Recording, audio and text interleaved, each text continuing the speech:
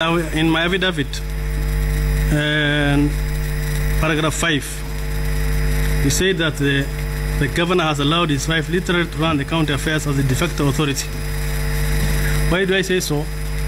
Because, you know, devolution has come up with a lot of good things for Wajir County specifically. Because we never had a lot of resources coming to our people. So we expected at least life to change by bringing in developments, especially the water sector, the roads, the health. And those ones now, the government does not do it specifically on itself. It contracts people to do development projects.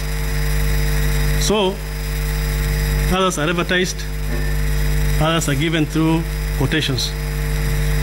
It has come to a point where for you now, as a supplier, as a contractor, to secure a job in the county government of Wajir, you must be able first to part with money for you to get that contract.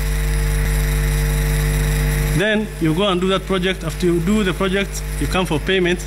You again have to part again with a bribe. It is called 10% in Wajir of any project that you do. When you do prior to getting the tender, and when you do after. Once again now, for you to be paid, it becomes a very big problem.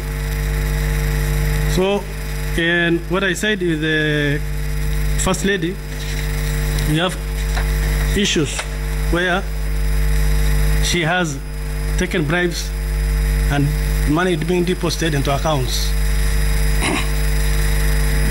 For instance, in paragraph number 7, if you look at it, on the 9th of October 2017, a sum of Kenya shilling 6 million was deposited in an account ending with 7550. I'll take you to my second affidavit today. I'm sorry it's not paginated, but I think everybody has that. That is a statement of the account of Khaira Omar Malim. On October 9th, a sum of Kenya shillings 6 million was deposited in the account. That is a straight bribe, a kickback. On the 11th of 2017, the sum of Kenya shillings 2,600,000. That is also reflected in our account statement. And again, on the 27th of October,